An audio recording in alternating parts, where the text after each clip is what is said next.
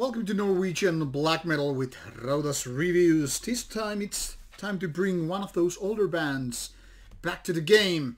This is called Inflabitan with the debut album Intrinsic.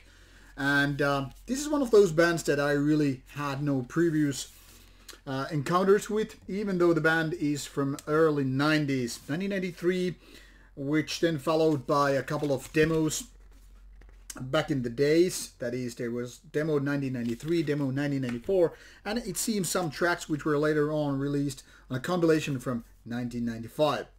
Basically a one-man band, but you will find drummer Aggressor there doing some kind of pounding. But other than that, this is mostly a solo project by a guitarist, vocalist, whatever, multi-instrumentalist.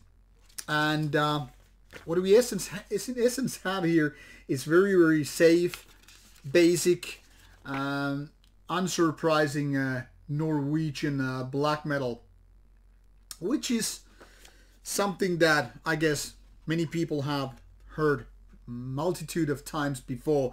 That is, this is nothing like really new or mind-bending or anything like that.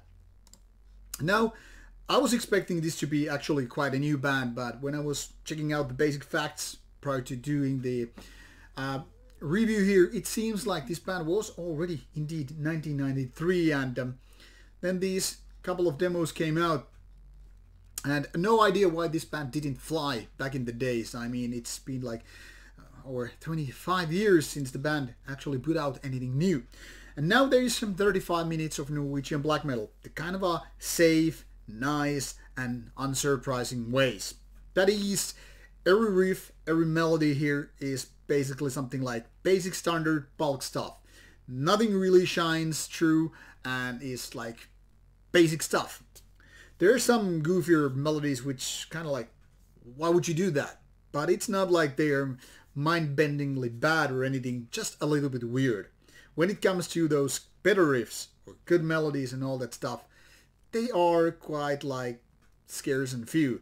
To be honest, I find this album in so many ways to be very, very mediocre black metal album. It's not bad, but it's not really to make a difference in my opinion. Now the thing here is, while you have these rather strong and good and crisp sound and this kind of a basic raspy black metal vocals, you can pretty much just go with it, and it's not gonna kind of let you down. But when it comes to those actual riffs and you're waiting for the best parts of the album, the better songs and all that stuff, it never happens. Everything is just kind of a mild and, you know, the kind of a safe sounding. Not extreme, especially when we're talking about black metal standards. It's much like a schoolbook example of some young kids doing their black metal, except in this case, it's not a young guy's band, but it's more like experienced player doing the very first album and all that stuff.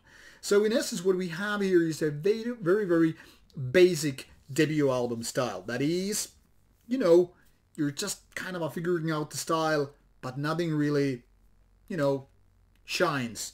Nothing is out of ordinary. Nothing is just, you know, making a real impact. It's just basic black metal, the 1990s way, with a little bit of a trashiness here and there, and sometimes those rather weird melodies. All in all, very easy to listen, but as easy to forget. If I was to give some stars, I would say, let's go with this one. Not bad, but not really good one. Obviously, you want to check out for yourself and figure out if you like it. You will find the links provided in the description box and give it a go.